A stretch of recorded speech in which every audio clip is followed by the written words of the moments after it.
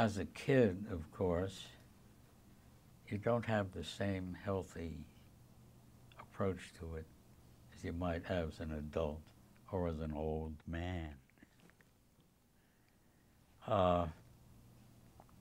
Your approach, you go to Sunday school and your friends are Jewish, and it's no big deal. That's the way it is, right? But then you start, as you grow up and you get out into the mixed world, then you start to feel it. You can feel it because it's different from other people, and it is different. But you express a certain pride in it. You don't make a big thing of it. But if it ever comes up to that, you know who you are what and who you are, and